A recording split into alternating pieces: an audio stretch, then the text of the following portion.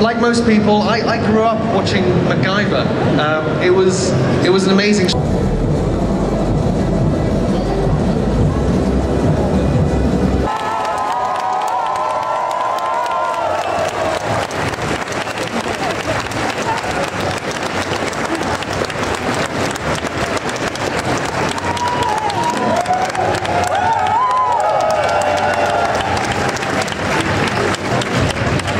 Thank you.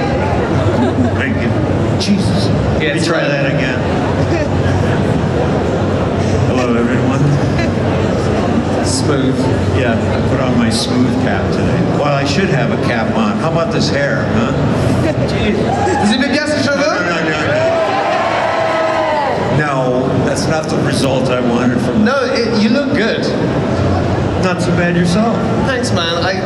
No, I'm overgrown these days, so forgive my unkemptness. But, hi, how's everybody doing? Any questions? No, I'll let you take it. No. At all. Well, I've learned how to say one thing in asking. When asked, how are you doing in French? Comment ça va? All I can say is, yes, ça va. Très fatigué. That's all I know. Non, très bien, très fatigué. Merci. Je n'ai pas qu'est-ce que c'est, de moyen en côté. Je sais pas comment traduire ça. Gibberish. So I'm going to do a little bit of translating. I'm just going to stand a little bit. Hey, do what you want. I've been sitting all day. This feels weird. C'est un peu bizarre comme ça. Yeah, it is. Hey, you do what you want. I'm gonna stay seated. Well, I like weird. Well, like this. That's better. Much better. No, I grew up in Minnesota, and we learned in Minnesota. We're much like Canadians, but we're Minnesotans. Wait a minute. How many speak English here and understand? And I will do a brief translation. Yes, please. And we, growing up, my dad, we didn't have a lot of money. It's a sad story. It's not really. But we built things. Or I mean, we fixed things if they got broken in our family. It just made more sense. So I grew up with that mentality or that family credo. I mean, if it's broken, fix it. If you can't, you know, fix it anyway. But so yeah, when MacGyver came along, I didn't know it until maybe the middle of the first season that they had cast the right guy, because I'm curious about solutions to things. I'm an idiot when it comes to mathematics and physics and all that stuff, but I'm fascinated by it.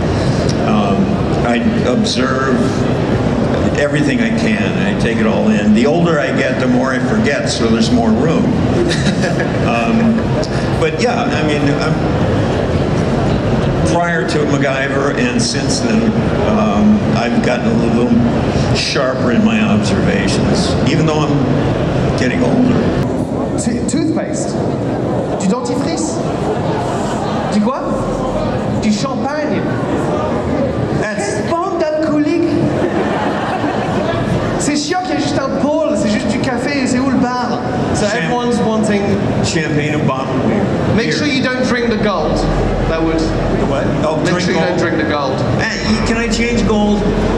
Gold is soft and not really. Money though, Richard. Well, money. Yeah, I'm assuming that the world is coming to an end and we have 5 fingers left. You with me on this, folks? One of the great things about doing MacGyver when I was much younger was that I could do my stunts and do all the activity and stuff. Not all the stunts, I qualify, but most of them. So any episode you see where there's, let's say, skiing, I was able to do all my own skiing. There was an episode, at the beginning of an episode, where I'm on horseback and a helicopter comes down and I take this big hook that they've dropped and put it onto the saddle, and the helicopter flies off with me and the horse. They only let, I did all my riding, and the helicopter comes down, and they take the hook, and they start to put it on, they say, cut. And I freaked out. Is at that point that they get the stuntman in, and he gets to fly away with the horse. Not old Ricky, nah. I've been asked the question about regenerating the MacGyver franchise. And it's not an unattractive thought in my retired mind, because if anyone would be interested in really running with the concept of MacGyver as a very old man who is maybe a little shaky, taking apart a bomb or whatever he's doing, I think there's a lot of humor to be had out of that. Not at the expense of elderly folks, because I am one. I think that would be worth exploring at some point, but it's so much work, and I'm so lazy. So, well, it opened my avenues for entertainment in that, and an education and fantasy in that I wasn't a fan of science fiction before I got the role of Jack, and once I got more involved in the production end of it and seeing how the machinery worked on a technical level, then I really started to take an interest in the genre, if you will. Because as we're finding out, as time marches on and more franchises or films come along, there's no limit to what the film industry can bring. And I've always felt, in general, that if you've got an imagination, you've got everything. But what I took away from the experience was just that I have a greater respect for science fiction and the production thereof. So there's nothing too deep about that I've taken away from all the writings and that the writers and the other producers. Because the writers and the creators of the text and of the storylines, they're the ones that do the work, and I couldn't keep up with those guys. I mean, my brain doesn't think in the terms of that, of those realms. And storytelling I love, but that's, you got to keep people's attention when it comes to, well, entertainment, basically.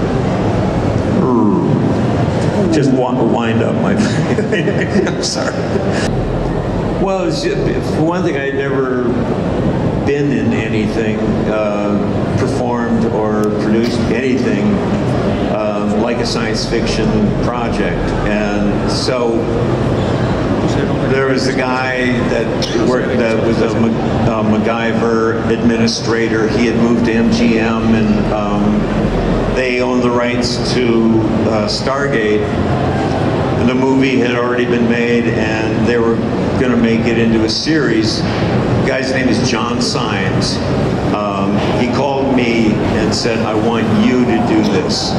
This is for you. He sent me a copy of the film. I watched it. It's pretty fast. I mean, it was cool. But he wanted me to play Jack O'Neill. And I said, well, if you all remember what Kurt Russell looked like, I said, my hair won't do that. It just won't. Blonde crew cut. It's just, well, it is what it is. So he sent me that in the script, and I kind of, there was a comfort zone in there. I saw some things that I could do with it if they're willing to trust me that it would be okay eventually. Because my take on Jack O'Neill was far less regimented than old crew cut guy. So it was as simple as that. I mean, I don't know what to say about it. I mean, I just jumped on board right away. There was more to your question than that, though. First of all, thank you for receiving me once again into your lovely country. And for those of you who aren't from this country, you too. Thank you. Thank you.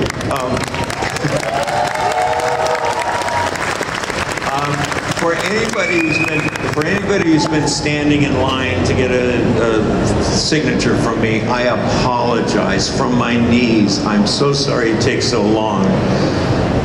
But tough, because I like spending at least an eye contact's worth of time connecting, rather than, and I'll say it, the William Shatner style of head down, you know, sign next kind of thing. I can't do that. So it takes time for me to say hello to folks, and if there's a dog involved, forget it. You can all go home. And kids too. I love kind of chatting with kids. But anyway, thank you for waiting the long lines, and I understand if you just, you know, walk away. it's too long to wait. I'll try and speed things up for the rest of the night. But thank you for again having me back. I like it.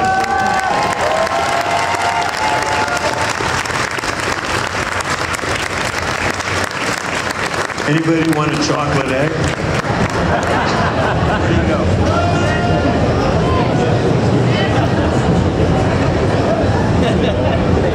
Oh! Fumble! No good. I've only got 2 more. What? It's been in my pocket for a couple months. What else I got that you can have? It's all those really hard mints. And I need those, and they're probably tainted by now anyway. Thank you. Don't forget your glasses.